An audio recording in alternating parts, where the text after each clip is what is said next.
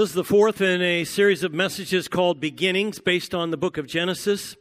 I've told you that the Bible does not begin with Genesis, but it begins with Jesus. It begins with the empty tomb. If Jesus had not been raised from the dead after dying on the cross, his followers would have had nothing to write about. But because he was raised, at least 4 authors wrote and documented his life, and 27 books were combined in what is called the New Testament. Those were then combined with 39 books of the Jewish scriptures, which is now called the Old Testament in what we call our Bible. Had Jesus not been raised from the dead, odds are good you would never have read Genesis. The first line in Genesis says, "In the beginning, God created the heavens and the earth."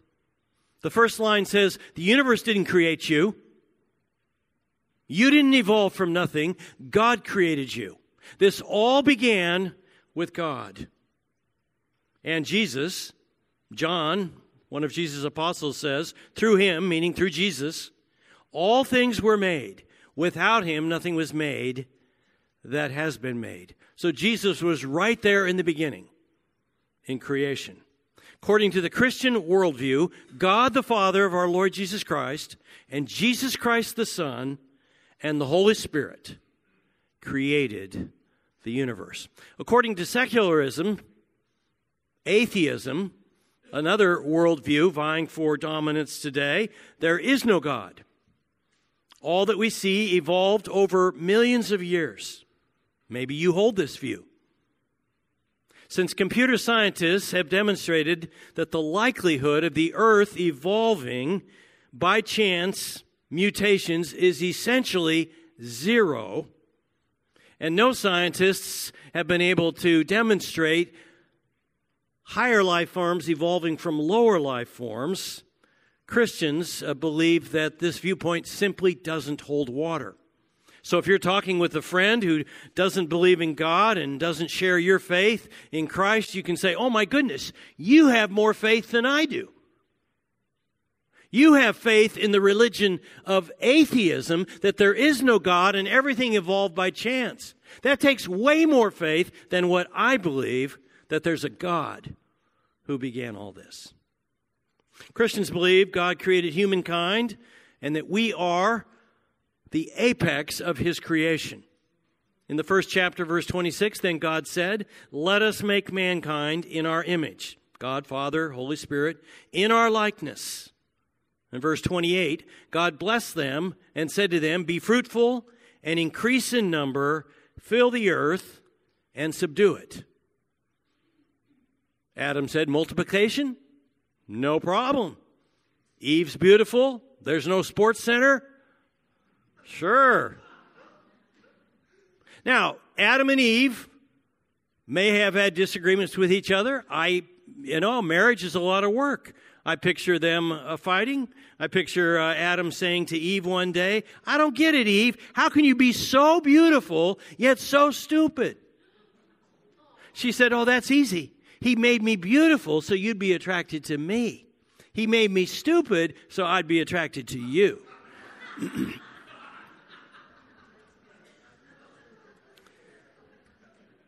Verse 31, and God saw all that he had made, and it was very good. God made the heavens and the earth. They were gorgeous. And he placed the first man and woman in the garden to take care of it. And it was all good. So what happened? You only have to look at the news one night to see that the world is a mess. We have wars in many countries around the world. We have terrorist attacks, mass shootings, murders. There were 561 murders in Chicago last year. There were 47,000 suicides in the United States in 2017. There were 70,000 drug overdoses in the United States in 2017. Just for comparison, in World War II, the worst war in the history of this world, 408,000 U.S. American military died. In 3 years, the number of people that have died by suicides or overdoses is as many as we lost in all of World War II. It's a huge number. After Hurricane Katrina, the government reported $1 billion in government aid was lost to fraud. That's 16% of all the aid was given out. One person used 13 different Social Security numbers to secure $139,000 in FEMA aid. 8 of the numbers do not exist. So what's going on? Well, according to secularism, atheism, we are not born with a sin nature. Evil is caused by lack of education, poverty, inequity in the distribution of wealth, and corrupt institutions. If we can get everyone an education, distribute wealth evenly, that's socialism, provide everyone with a guaranteed wage, get the bad guys out of power, and put the good guys in office, we will solve our problems. According to Islam, we are sinless at birth and capable of unlimited moral and spiritual progress through belief in Allah and adherence to the Quran. Humans are born good but corrupted by non-Islamic influences. The best hope for our world is to eliminate non-Islamic cultures and to advance Islam by force, if necessary, for which there are heavenly rewards, which explains why many have been willing to blow themselves up in terrorist attacks. Christianity is the third worldview, attempting to shape the future of this world. Parents, talk to your kids about the differences in how these 3 worldviews explain the mess we are in. Whether you're a teenager, empty nester, single or married, you need to understand the differences between these worldviews and their explanation of the situation in our world. The Christian faith tells us the mess we are in is caused by sin. From the Christian faith, we learn 3 things about sin. 1, sin is deceptive. So turn in your Bible to Genesis chapter 2, verse 8. Now the Lord God had planted a garden in the east, in Eden. And there he put the man he had formed. The Lord God made all kinds of trees grow out of the ground, trees that were pleasing to the eye and good for food. In the middle of the garden were the tree of life and the tree of the knowledge of good and evil. So everything is good. Verse 15, the Lord God took the man and put him in the garden to work it and take care of it. Now some people say work is caused by sin. No, work existed before sin entered the world. Work is good. It gives us meaning.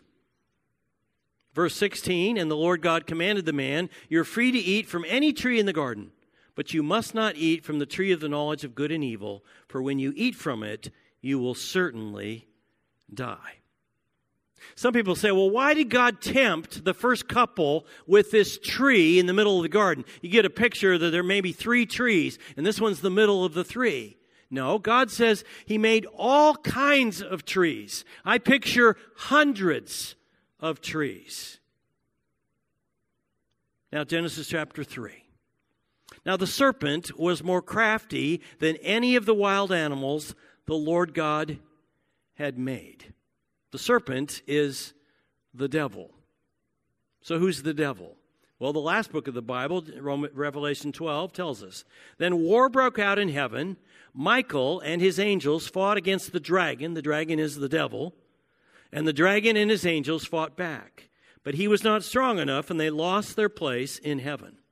The great dragon was hurled down, that ancient serpent called the devil or Satan, who leads the whole world astray. He was hurled to the earth, and his angels with him. So there was a rebellion in heaven led by Satan and a third of the angels, and they were defeated and cast down to the earth. Now the Apostle Paul tells us the god of this age, that's Satan, has blinded the minds of unbelievers so they cannot see the light of the gospel that displays the glory of Christ, who is the image of God. So Satan is called the god of this age for a time. Apostle Paul also says, for our struggle is not against flesh and blood. Our primary struggle is not against people, but against the rulers. And he lists 4 different hierarchy of demonic forces: against the authorities, against the powers of this dark world, and against the spiritual forces of evil in the heavenly realms. Paul tells us that behind the problem of sin is the devil, who opposes God at every turn and wants to tempt us to sin and encourage us to doubt God. Genesis 3, verse 1. Now the serpent was more crafty than any of the wild animals. Now, don't think of a serpent as a snake in the grass, but think of it as standing upright. And it was actually attractive. It's hard for me to imagine a snake being attractive. I hate snakes so much. But this was, before the fall. So actually, Satan, appeared and was quite attractive. He was more crafty than any of the wild animals the Lord God had made. He said to the woman, did God really say, you must not eat from any tree in the garden? So the first thing Satan does is question God's word. He turns Adam and Eve's attention away from the hundreds of trees available to them and turn their attention to the one tree God told them not to touch. The woman said to the serpent, we may eat fruit from the trees in the garden, but God did say, you must not eat fruit from the tree that is in the middle of the garden, and you must not touch it, or you will die. You will not certainly die, the serpent said to the woman. God meant that when they touched that tree, sin would enter them, enter the world, and they would spiritually die. They would be separated from God by their sin. And then the whole process of physical decay and death would begin. So Satan says, you're not going to die. You're going to be fine. For God knows that when you eat from it, your eyes will be opened, and you will be like God, knowing good and evil. He questions God's motives. God's trying to keep something good from you. Satan tells Eve that if she eats from the tree, she will become like God. She won't need God anymore. She'll know what God knows. Her eyes will be opened. She will be enlightened. Satan has been using the lie all through history. During the Enlightenment, in the 17th and 18th centuries, Satan said that man has come of age, is no longer in need of God. During modernism in the 19th and 20th century, Satan said man has little need of God, for man has learned to overcome nature. He's been to the moon and back. He's developed technology that can do all kinds of things he couldn't do before. And during postmodernism in the 21st century, Satan's lie is that man has moved beyond any need whatsoever for God. In Christ, man is God. When the woman saw that the fruit of the tree was good for food and pleasing to the eye and also desirable for gaining wisdom, she took some and ate it. She also gave some to her husband who was with her, and he ate it. Adam and Eve did not start their day by saying, let's sin. Let's be evil. Let's ruin our lives and wreck everybody else's life in this world. Rather, they thought, we just want to be happy. But God's commands don't look like they're going to give us what we need to be happy. We have to take things into our own hands. We can't trust Him. Seldom do people lie, twist the truth, cheat, exploit, manipulate, act selfishly, break promises, destroy relationships, or burn with resentment. motivated by a simple desire to be evil. Rather, people say, if I obey God, I'll miss out. I'll miss out on being happy, and that's what I need. That's the justification. Sin always begins with the character assassination of God. We believe God has put us in a world of delights, but He's determined not to give them to us. We have to get them for ourselves. This is the lie of Satan. You can't trust God. The second thing we learn about sin from Christian faith is that sin has destructive consequences. Sin is a con job. The payoff is never what it promises to be. Verse 7, then the eyes of both of them were opened, and they realized they were naked. So they sewed fig leaves together and made coverings for themselves. They lost their innocence. Verse 8, then the man and his wife heard the sound of the Lord God as he was walking in the garden in the cool of the day. And they hid from the Lord God among the trees of the garden. But the Lord God called to the man, where are you? God seldom asks a question because He doesn't know the answer. He doesn't seriously not know where they are. He answered, I heard you in the garden and was afraid because I was naked, so I hid. And He said, who told you you were naked? Have you eaten from the tree that I commanded you not to eat from? The man said, the woman you put here with me. Adam blames God. It's your fault. You gave me the woman.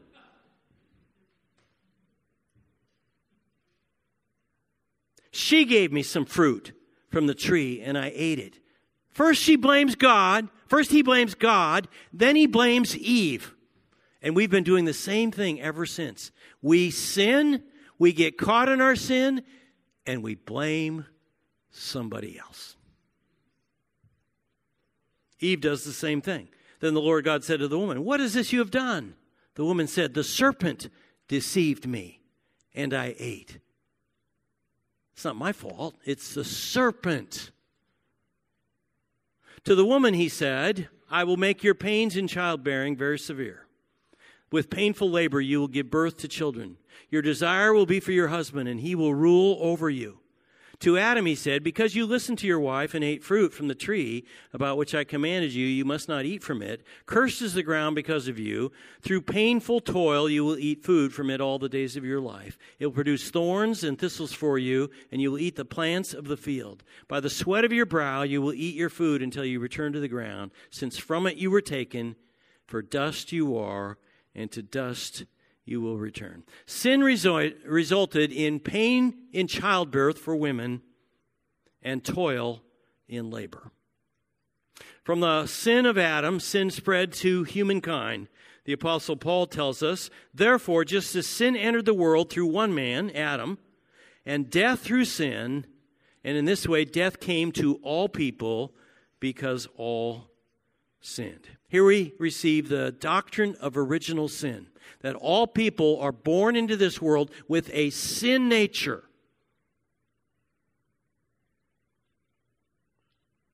The essence of sin is not trusting God, that He has our best interest in mind. He's not going to give us what we really need, so we have to get it for ourselves. Now, to understand the nature of sin, I'd like all of you, if you're able, to stand up right now and turn around and face away from me. So you can't. Some of you think, well, this is way better. You don't have to see me anymore. Now, let's pretend I'm God. That's scary. Notice you can no longer see me. If I'm silent, you don't know I'm here. It doesn't mean I'm not here. It just means you can't see me. Some people say God's hard to find. It's not that God isn't here. It's that people have their backs turned toward Him. All right, you can turn around again and find your seat. When we turn away from God, bad things begin to happen. James, Jesus' half-brother, tells us, every good and perfect gift is from above, coming down from the Father of the heavenly lights, who does not change like shifting shadows. When we turn away from God and say, we don't need you, and we don't want your moral absolutes, all kinds of bad things begin to happen. In his novel, Brothers Karamazov wrote Fyodor Dostoevsky, if God does not exist, then everything is permitted. When secularists buried God, they buried with him the moral beliefs that protect people. There's not a lot I agree with from atheist philosopher Friedrich Nietzsche, but he was spot on when he realized that a world without belief in God and moral absolutes would lead to unprecedented bloodshed. Before his death in 1900, he predicted the 20th century would be the most murderous century in the history of the world. And he was right on. In Mein Kampf, Adolf Hitler admitted that Darwin's theory of natural selection was the basis for his idea of Aryan superiority and the mass murder of Jews. So under Hitler, we estimate 10 million people lost their lives. Under the communist regime in Russia of Joseph Stalin, 30 million people lost their lives. And under Mao Zedong's communist China, 60 million people lost their lives. It's literally true. When God dies, man dies. Secularism did not work in Germany, in Russia, or in China. And it's not working in the United States. Since 1973, 50 million babies have been aborted by abortion. Now, one of the questions I received last week was about abortion, and I'll just tell you how, well, I didn't answer it very well last week, so I want to answer it better this week. He says, how come you never speak out about abortion? Well, I want to say two things. One is, there are straight line issues and there are jagged line issues. Straight line issues are things that are very clearly spoken about in God's Word of right and wrong. Jagged line issues are ones where there could be a lot of different ways to approach something. So I don't think pastors should speak out on jagged line issues. Jagged line issues would be about the country's immigration policy or tax policy or foreign policy or trade policy. I mean, a Christian could have 10 different ways to approach that subject. What would be the best way to govern our country? Now, as to abortion, I actually put that in as a straight line issue. Since medical science has shown us that children are babies from conception, you know, I just see it as murder. Now, not all pastors agree with me, but I think it is something we need to speak out against. John Adams, our second president, makes it clear in his writings that one of the reasons he recommended 3 separate but equal powers in government, executive, legislative, and within the legislature he put 2, House and Senate, to keep a check on each other, and judicial, was because of his belief in human nature. He was a strong Christian and embraced the biblical doctrine of sinful human nature. Since he didn't trust human nature, he didn't want to put too much power in one branch of government. Now, we complain today that nothing can get done in government, but he wrote it into our Constitution. John Adams and Thomas Jefferson were arguably the 2 brightest minds in the Continental Congress. You could throw Benjamin Franklin into that mix. Basically, the 2 of them wrote the U.S. Constitution based primarily on Adams' writing of the Massachusetts Constitution. Because they were very bright and the 2 best writers, they worked together on a lot of projects. Were colleagues. But as time went on, their relationship became very contentious. Jefferson opposed practically everything Adams suggested. Adams wrote that he knew the reason. He was president, and Jefferson wanted to be. He said, I understand the contention. It's because of human nature. Why is the world in such a mess? Because we have turned away from God, sinned against Him, and rejected His moral absolutes. And we're experiencing the consequences of sin. 3, God provided a remedy for sin. Before we even sin, God had a plan to remedy the problem of sin. This is in the 3rd chapter of Genesis 14. So the Lord God said to the serpent, because you've done this, cursed are you above all livestock and all wild animals. You will crawl on your belly. Now the snake's going to crawl on its belly. And you'll eat dust all the days of your life. And I will put enmity between you and the woman, and between your offspring and hers. He's referring forward to the Virgin Mary giving birth to Jesus Christ, the Son of God. He will crush your head. Christ's death and resurrection would spell the doom of Satan and his evil. And you will strike his heel. Satan would be allowed to stir up chaos and trouble in the world. But from the beginning, God had a plan in mind to remedy the problem of sin, the death of his Son, Jesus Christ. Apostle Paul talks about it. But because of his great love for us, God, who is rich in mercy, made us alive with Christ, even when we were dead in transgressions. It is by grace you have been saved. For it is by grace you have been saved through faith, and this is not from yourselves. It is the gift of God. God provided a remedy for sin, sending his Son to pay the penalty for your sins and mine. So God could graciously grant us forgiveness. Because of his grace, anyone can qualify for it. I think you'll be surprised at some of the people you'll meet in heaven. Some people will be surprised to find you there. Bob Weber was a professor at Wheaton College in Chicago. He owned a home in the neighborhood where Jory and I own a home in Michigan. And he tells about sitting with a Hindu man on a flight. They talked about the world and how things are going, and Bob asked him to give him a one-liner to express his philosophy of life. That's a great way to get into a discussion with somebody. Say, give me a one-liner, your worldview. Worldview describes, like, how did we get here? Why is the world such a mess? Is there any hope? Do we have a purpose? What is it? The man thought, and he said, we're all part of the problem, and we're all part of the solution. And Bob responded with his worldview, we're all part of the problem, only one person is the solution, Jesus. The man was intrigued, and it gave Bob an opportunity to share the story of Jesus.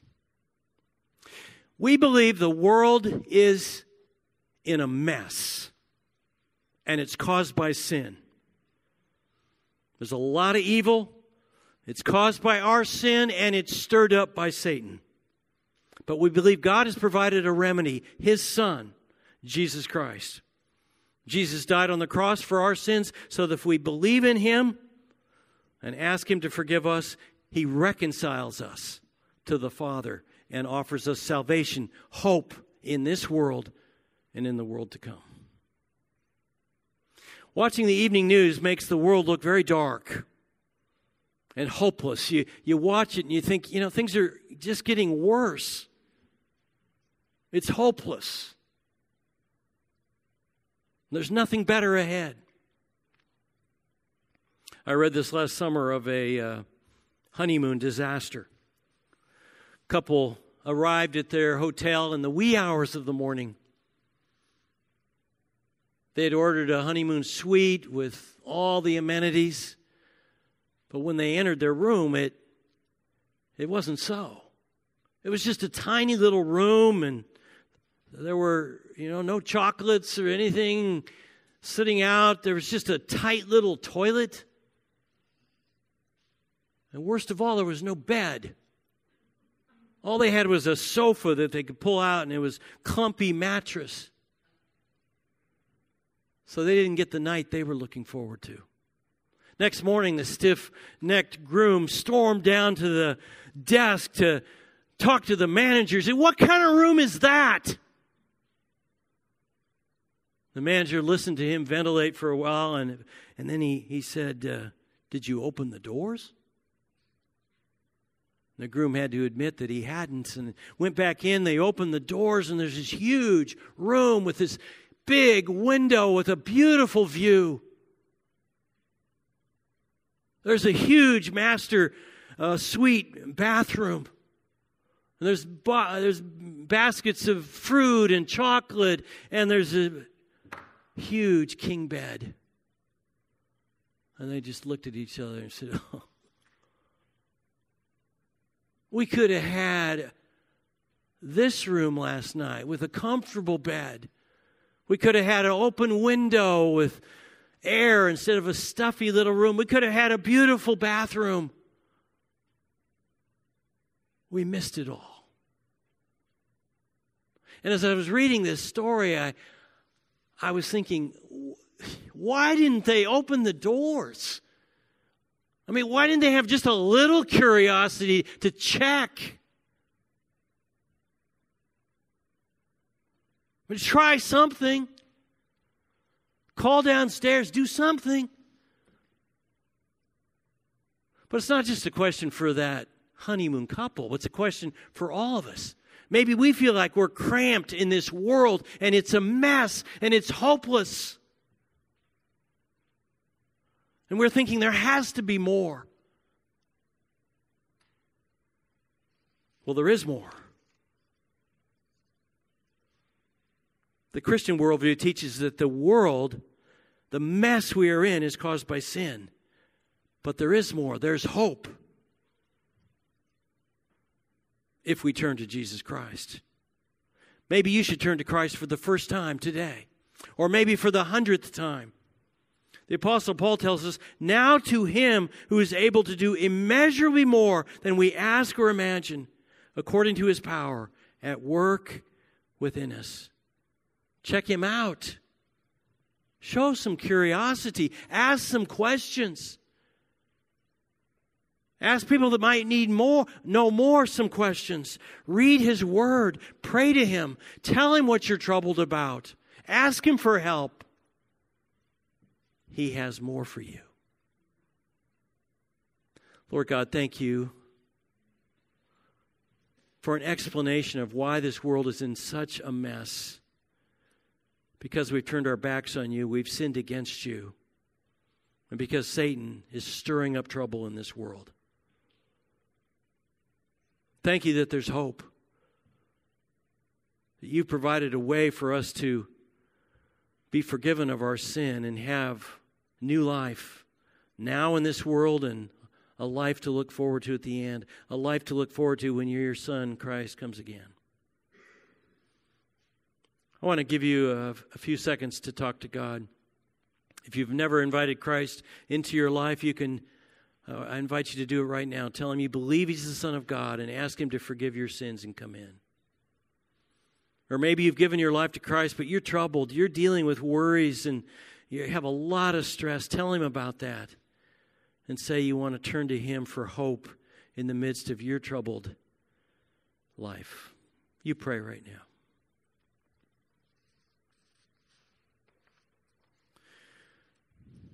Thank you, God, for sending Jesus Christ to die in our place, to give us hope and salvation. In Jesus' name we pray. Amen.